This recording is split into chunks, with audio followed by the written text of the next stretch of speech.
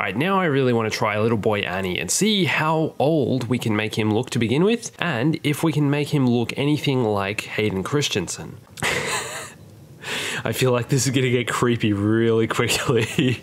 Oh my god. Oh dear. Oh, this is really creepy.